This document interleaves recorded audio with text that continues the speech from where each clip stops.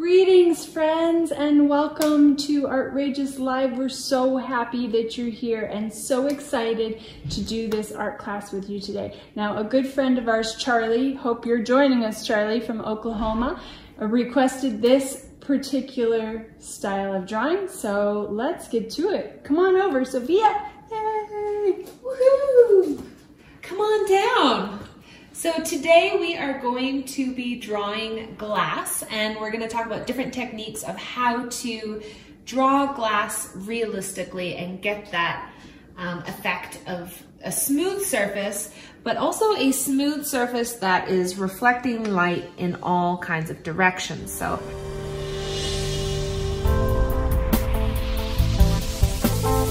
hopefully you have this image to work along with me. We put it in the comments of our post today.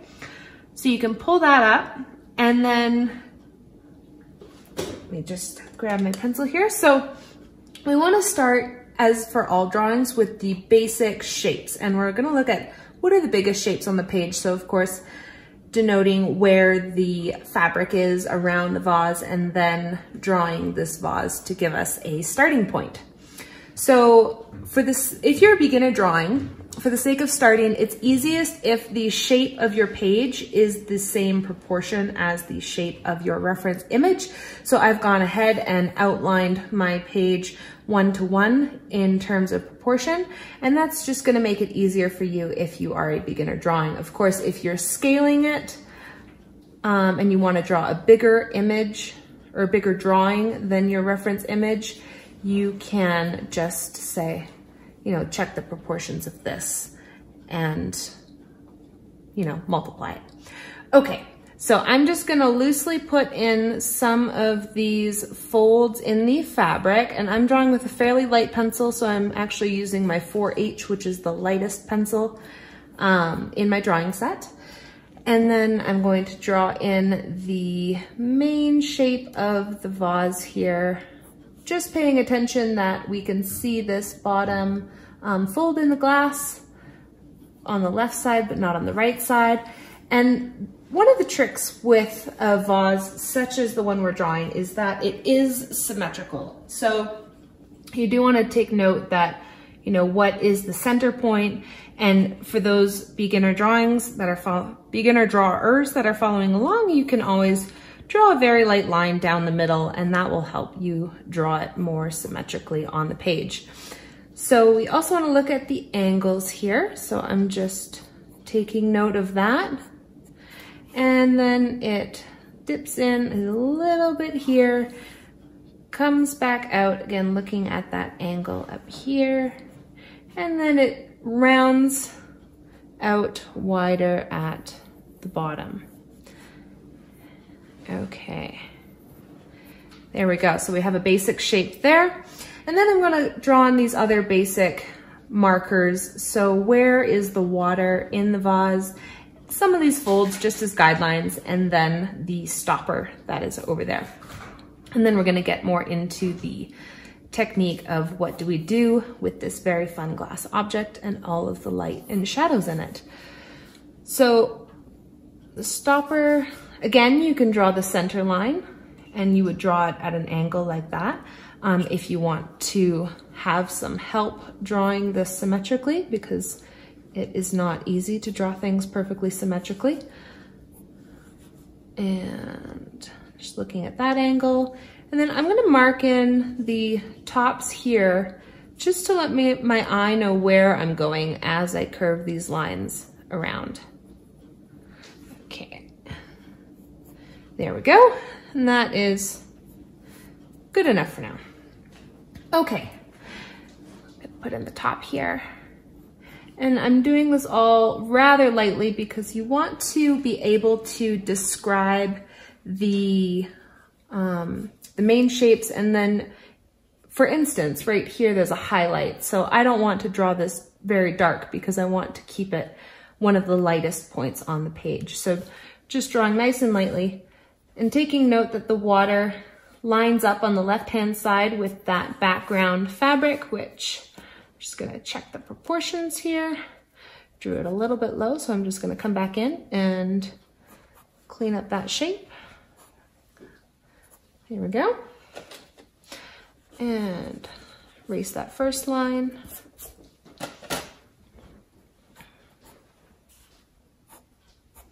Okay, so now I've got that marker to tell me where I want to put my water.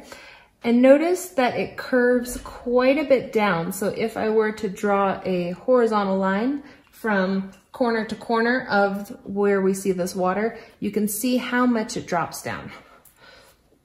So just keeping that in mind as you draw that line. And there's a lot of highlight going on in this top part of the water, so we don't actually see a line all the way across. So again, I want to mark it in just to tell my eye where it goes, but keeping it super light so that I can erase where I need to add in those highlights down the road.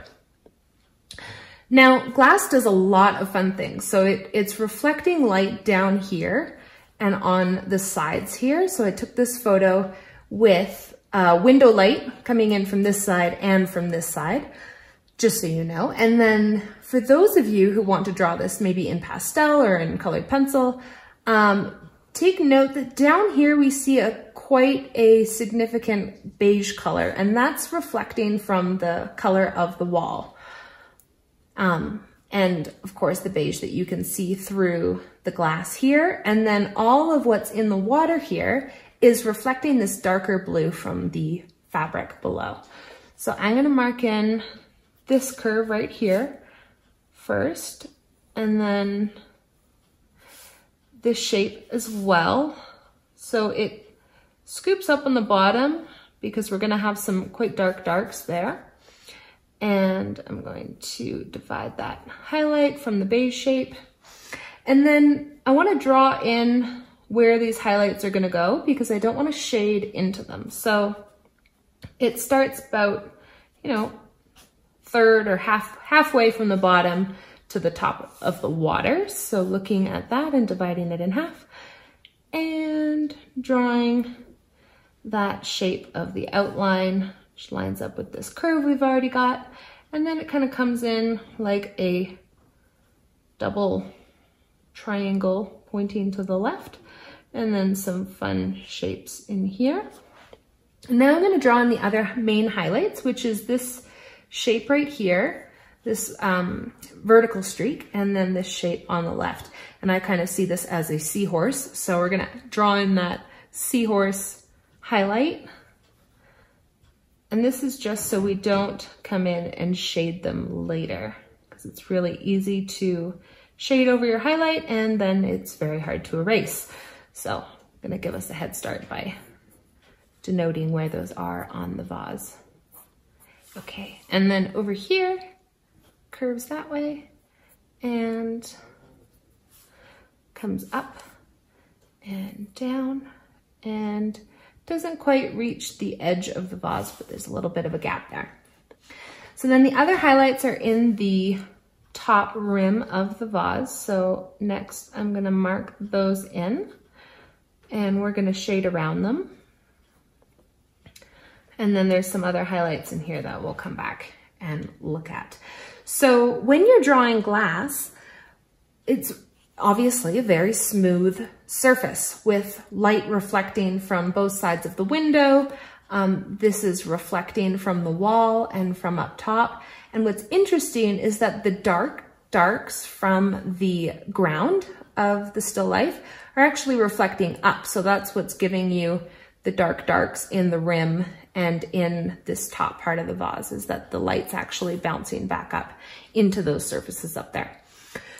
And the other trick is making your shading quite smooth. So I'm just gonna lay in some general grays in the areas that we didn't just sort of protect by outlining them as going to be our highlights. So I'm just adding in a first layer of shading, and I'm keeping it very light because this is going to be as dark as we take some areas.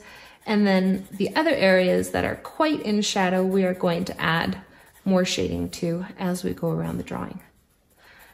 So I'm just using the side of my pencil. I'm still working with a really light pencil. if those of you at home don't have a drawing set of pencils where you have the different values of pencils, that means you're using an HB pencil, if it's just your standard school pencil, and that means you just want to push really lightly. Whereas with a harder pencil or like your H's, you can push a bit more firmly and still get really nice light shading.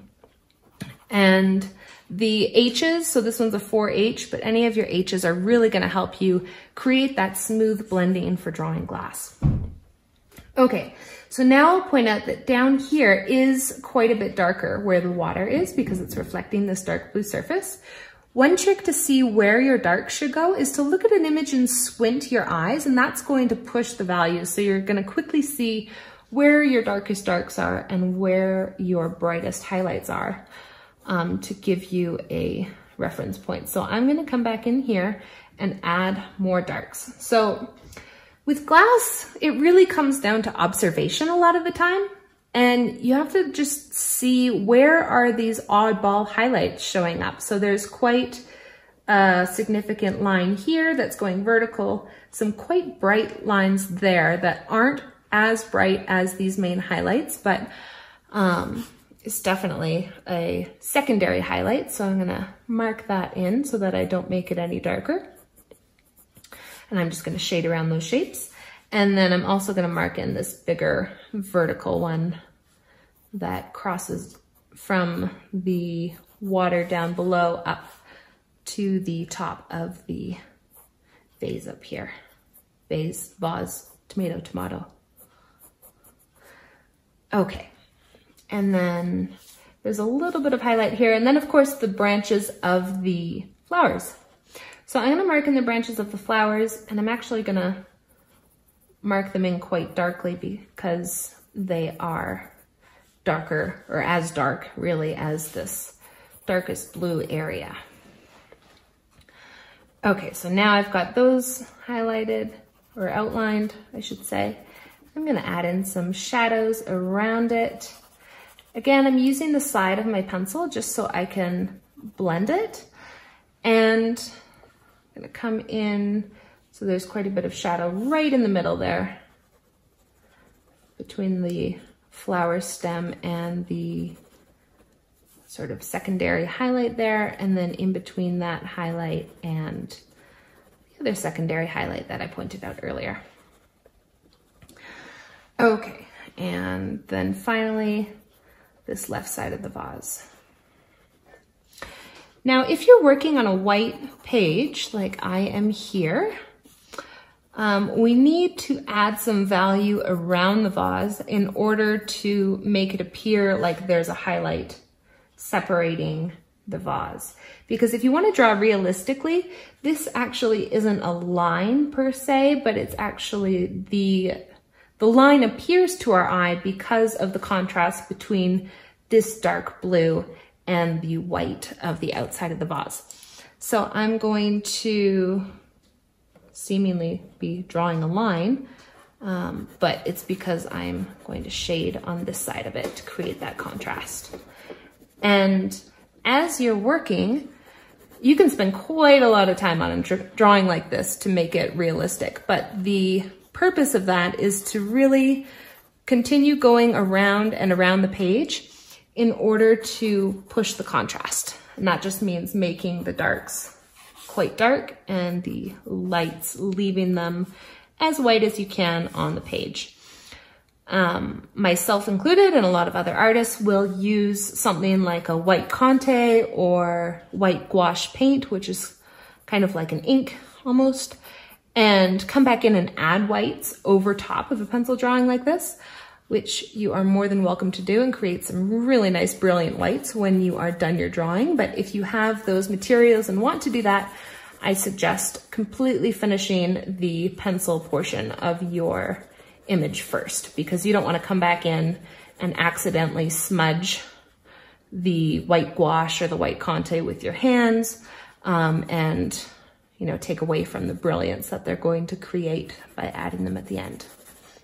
Okay, and then while I'm at it, I'm just gonna add some shadow. So I'm just using the side of my pencil again and adding some shading all around the vase just to create that contrast and make it look like the edge of the vase is highlighted in white.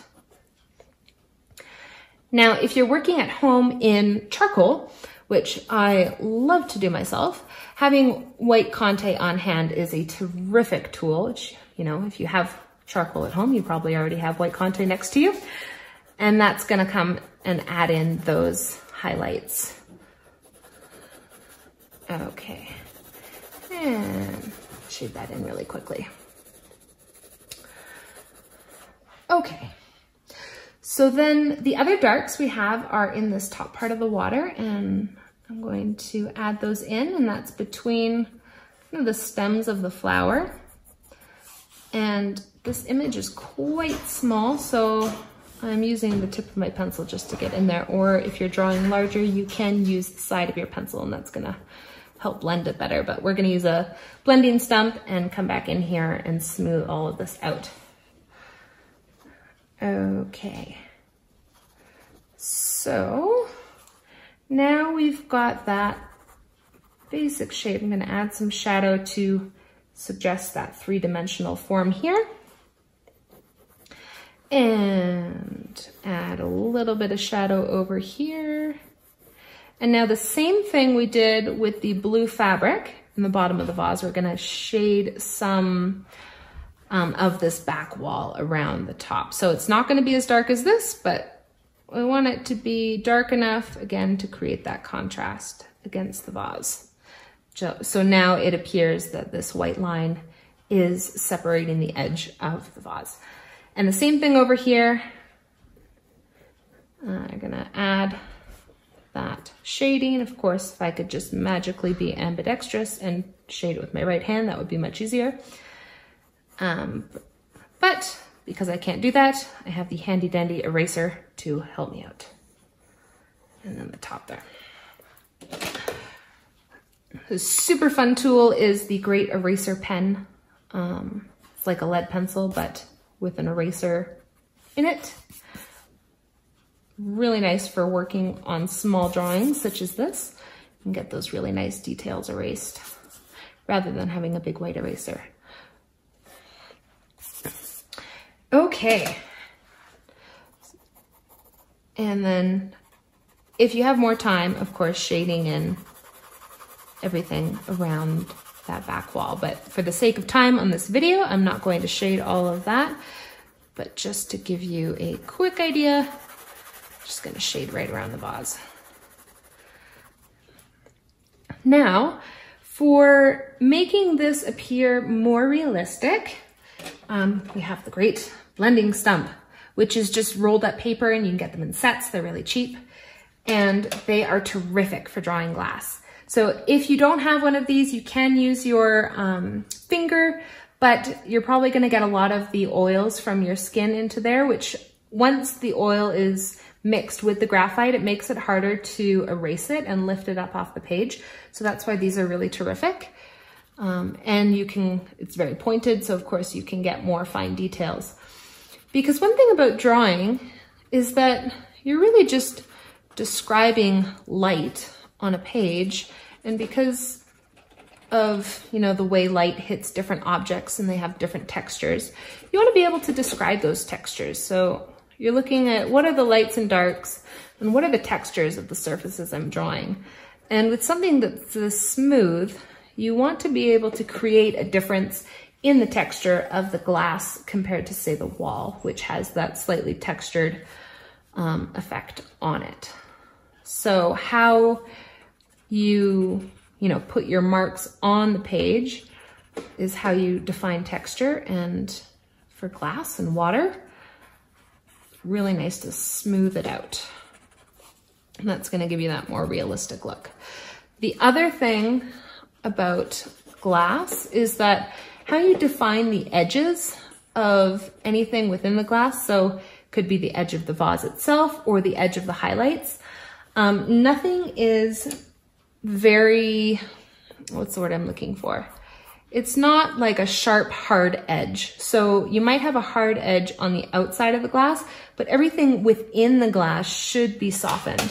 So rather than having these harsh outlines, you actually want to blend in those lines that we drew in previously so that everything's kind of faded into itself and nice and soft. If you're working with charcoal or pastel, this is an effect that you can get really easily because you have a softer material. It's, you know, the powder blends really nicely.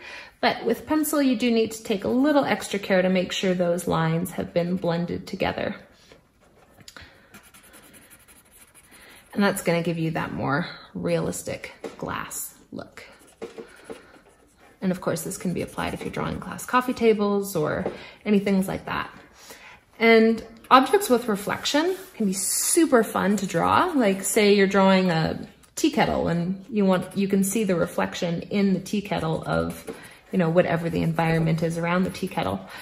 The quality of the reflection, the lines are going to be different than maybe the lines outside of the reflection. So just looking at, okay, are the edges soft? Are the edges of the highlights or the edges of the object really sharp? That's going to help your viewer see what you want them to see.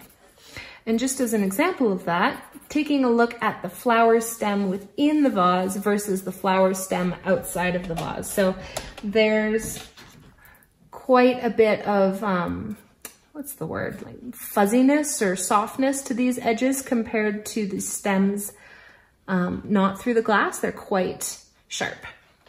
So how you can do that is just drawing in here the stem of this flower, and I'm just going to use the side of my pencil and not go for super realistic here, but just getting the amount of contrast. So if you squint your eyes, you see this is quite a dark line against the back wall, so making that shape quite dark.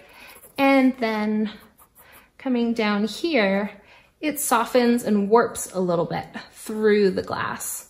And this becomes really apparent when we get down to where the stem actually touches and goes through the water.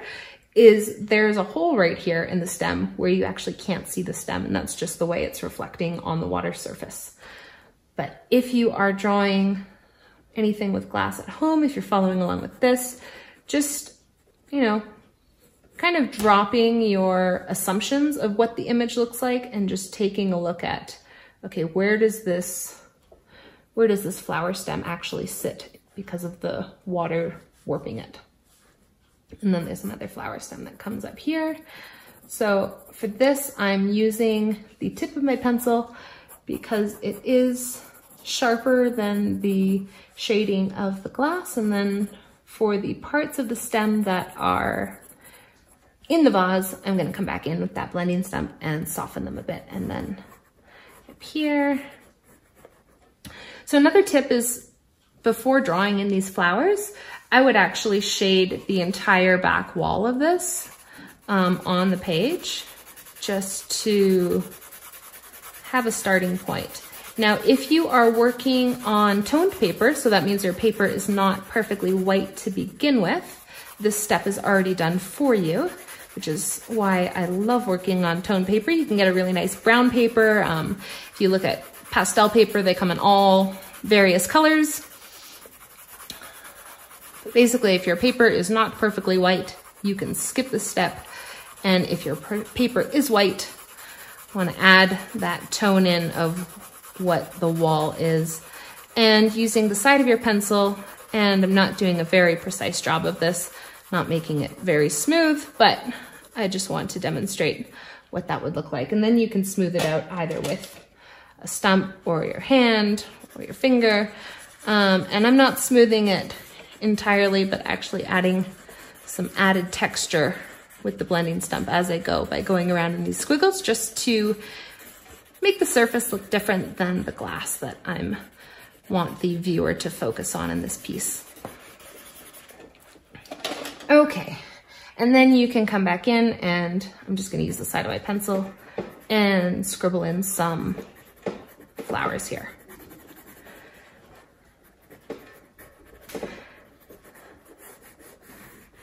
And adding that other stem And note that up here, the stems do line up, which is different than the water down below. And now that I've got to here, I actually want to come back and add some highlights. So I'm going to take my eraser and add in some of these whites that are up here that I've lost just from my hand going over it.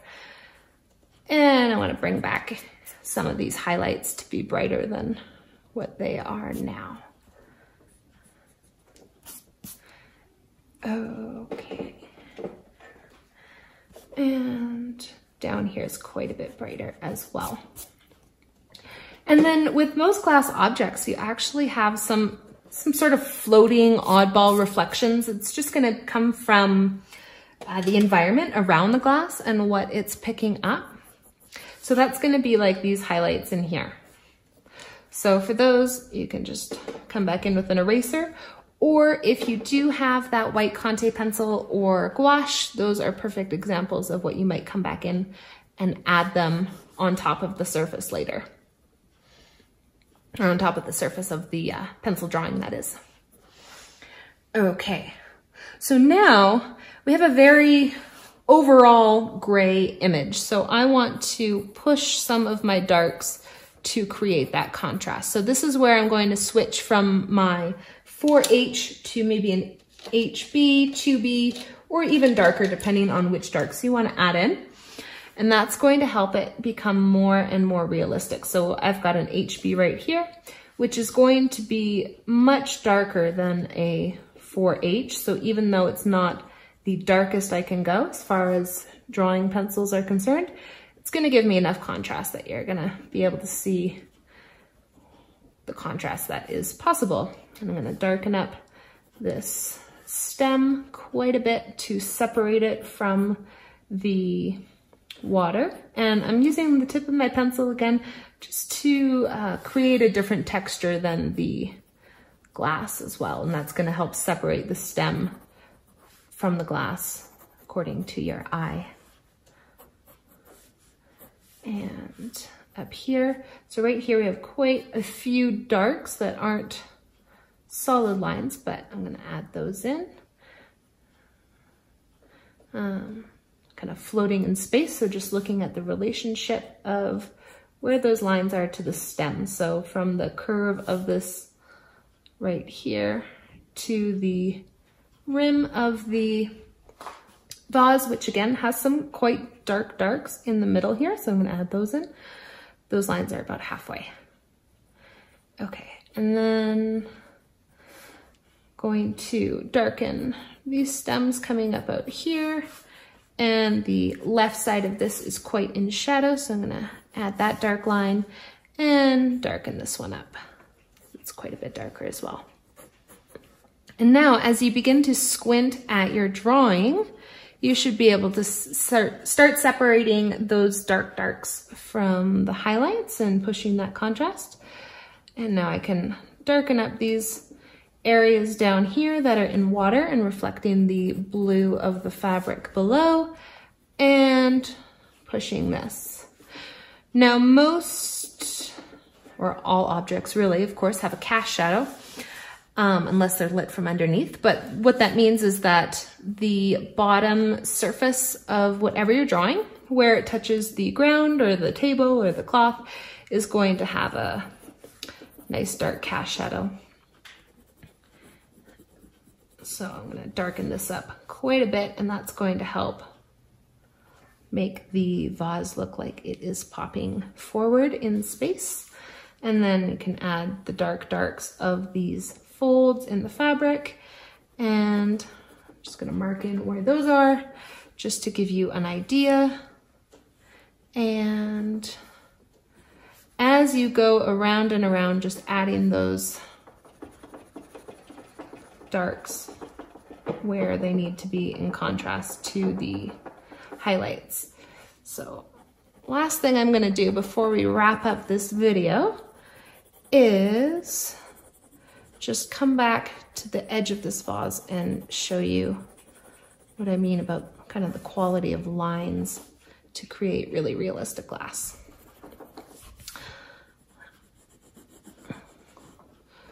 So I would push all of this to be as dark as this area that I've just started shading closest to the vase. So this line is quite sharp, again, to suggest the edge of the glass.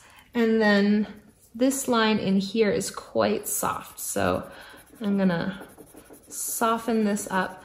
And what that does is it tells your eye that we're going from a hard edge and a different texture to the right of it to that glassy, smooth surface inside. Okay, so hopefully this gets you started working at home and following along and drawing your own glass still life and having fun with the reflection. And of course you can line up different colored glass bottles and see how they affect each other, because you can have just so much fun with glass and light. And if you are drawing a glass vase on a, say, a hard surface or maybe a white surface and you have a cast shadow that you can see, there's actually going to be quite a bit of highlight. Say this is casting a shadow here. You're gonna have quite a bit of highlight in the middle of the shadow and dark around the edge of the shadow. So if you're setting up your own still life at home and want to take a look at that, just take note that the shadows that glass cast on flat or hard surfaces might be different than, you know, a more solid object where the light can't penetrate through the glass. Okay, so hopefully you guys had fun. We'd love to see your art. You can share the photos of what you're working on at home on our community arts page. And Lori? So if you want to learn how to draw anything, if you want to see any performances or anything like that, just let us know, mention it in the comments, and we will do it for you. Have a great day, everyone. Bye. See you soon. Thanks for joining. See you Friday, actually, because we've got some challenges for you. Yes. See you Friday.